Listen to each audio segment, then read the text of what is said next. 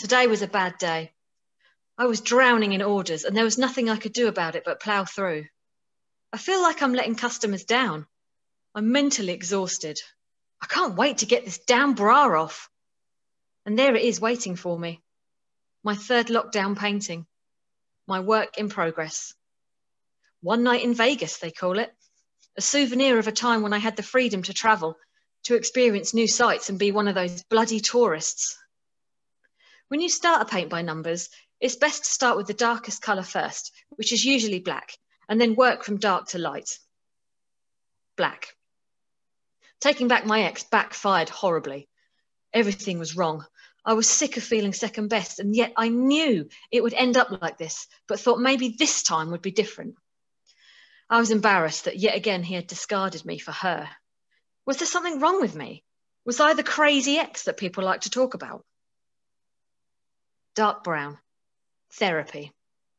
A long and painful process of realising I wasn't crazy after all. The only thing wrong with me was that I didn't have healthy boundaries and felt like I couldn't say no. I'd put myself through so much, and I didn't want to be that person anymore. I owed my past self a huge apology. Dark grey. I finally moved out of my parents' house at the age of 34. It was finally my time to loosen the apron strings and live on my own. It was so overwhelming at first, with lots of tears, but I did it, and I never looked back. Also, one of the removal men was rather handsome.